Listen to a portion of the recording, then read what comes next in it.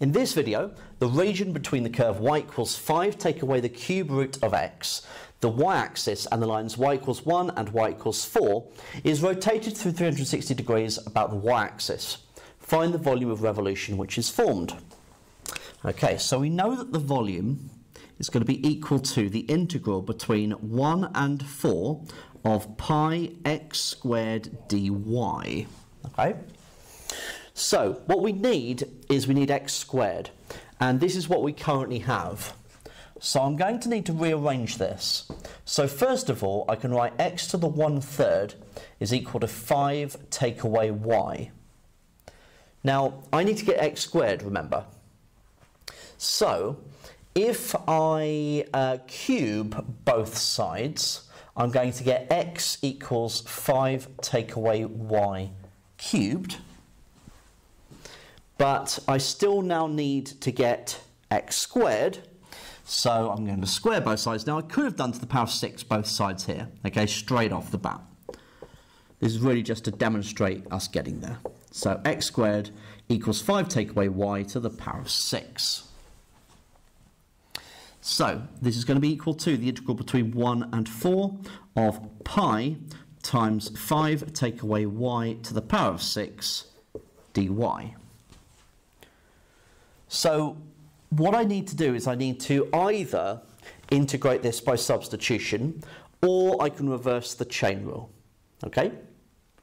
So to reverse the chain rule, what I think about is having y, 5 minus y, and add 1 to the power, because I know that that's going to be part of the process.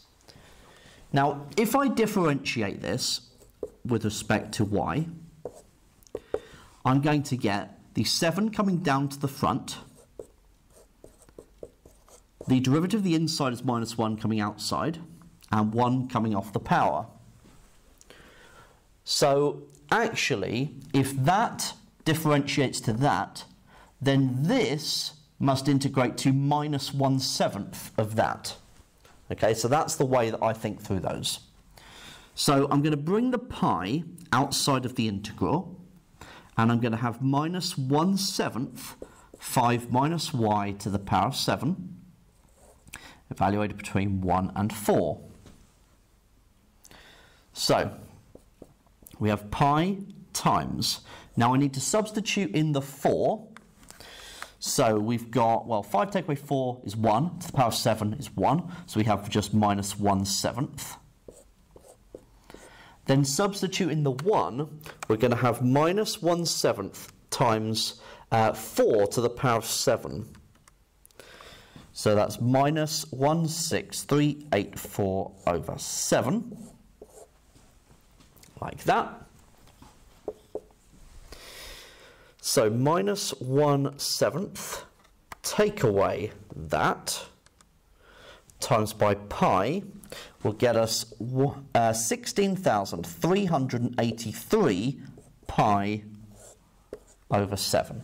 And so that is the exact value I'm looking for.